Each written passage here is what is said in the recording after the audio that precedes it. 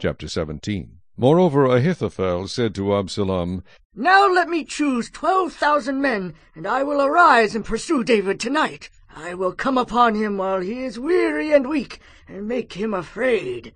And all the people who are with him will flee, and I will strike only the king. Then I will bring back all the people to you. When all return except the man whom you seek, all the people will be at peace. And the saying pleased Absalom and all the elders of Israel. Then Absalom said, Now call Hushai the Archite also, and let us hear what he says too.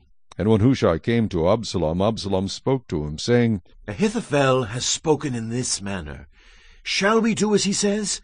If not, speak up. So Hushai said to Absalom, The advice that Ahithophel has given is not good at this time, for, said Hushai, you know your father and his men, that they are mighty men, and they are enraged in their minds like a bear robbed of her cubs in the field. And your father is a man of war, and will not camp with the people. Surely by now he is hidden in some pit or in some other place. And it will be, when some of them are overthrown at the first, that whoever hears it will say, There is a slaughter among the people who follow Absalom. And even he who is valiant, whose heart is like the heart of a lion, will melt completely. For all Israel knows that your father is a mighty man, and those who are with him are valiant men. Therefore I'd advise that all Israel be fully gathered to you, from Dan to Beersheba, like the sand that is by the sea for multitude, and that you go to battle in person. So we will come upon him in some place where he may be found, and we will fall on him as the dew falls on the ground. And of him and all the men who are with him there shall not be left so much as one. Moreover, if he has withdrawn into a city, then all Israel shall bring ropes to that city, and we will pull it into the river until there is not one small stone found there. So Absalom and all the men of Israel said, The advice of Hushai the Archite is better than the advice of Ahithophel. For the Lord had purposed to defeat the good advice of Ahithophel, to the intent that the Lord might bring disaster on Absalom. Then Hushai said to Zadok and Abiathar the priests, Thus and so Ahithophel advised Absalom and the elders of Israel, and thus and so I have advised. Now therefore send quickly and tell David, saying, Do not spend this night in the plains of the wilderness, but speedily cross over, lest the king and all the people who are with him be swallowed up.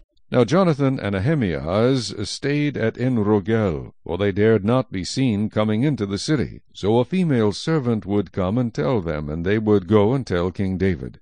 Nevertheless a lad saw them and told Absalom, but both of them went away quickly and came to a man's house in Bahurim, who had a well in his court, and they went down into it. Then the woman took and spread a covering over the well's mouth, and spread ground grain on it, and the thing was not known. And when Absalom's servants came to the woman at the house, they said, Where are Ahimaaz and Jonathan? So the woman said to them, They have gone over the water brook. And when they had searched and could not find them, they returned to Jerusalem. Now it came to pass, after they had departed, that they came up out of the well, and went and told King David, and said to David, Arise and cross over the water quickly, for thus has Ahithophel advised against you. So David and all the people who were with him arose and crossed over the Jordan. By morning light not one of them was left who had not gone over the Jordan. Now when Ahithophel saw that his advice was not followed, he saddled a donkey and arose, and went home to his house, to his city. Then he put his household in order, and hanged himself, and died. And he was buried in his father's tomb. Then David went to Mahanaim, and Absalom crossed over the Jordan, he and all the men of Israel with him. And Absalom made Amasa captain of the army instead of Joab.